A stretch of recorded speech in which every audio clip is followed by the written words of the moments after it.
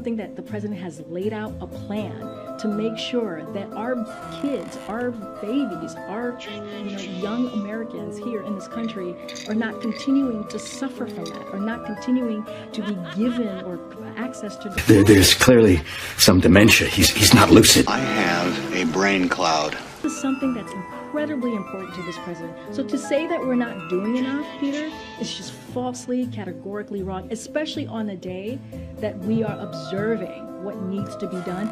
Boy, if that isn't the pot calling the kettle black. All right, revolution. Take care. And we have announced, DHS has announced $80 million to prevent that. So we are doing the work. And here's the thing, Peter, if Republicans want to help us stop. Got a headache the size of Nebraska.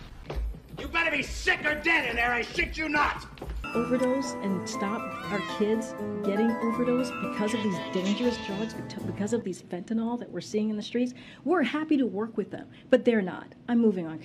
I'm moving on. Boy, if that isn't the pot calling the kettle black.